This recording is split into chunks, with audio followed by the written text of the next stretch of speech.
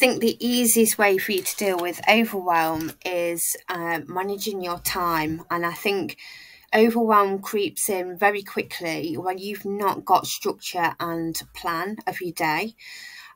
So with me, when I'm juggling being a mum, being self-employed, looking after mum, and trying to look after myself so that I can do all of these things, it's easy to get overwhelmed, isn't it? And so for me, the simple way there's a few things that I sorted it out.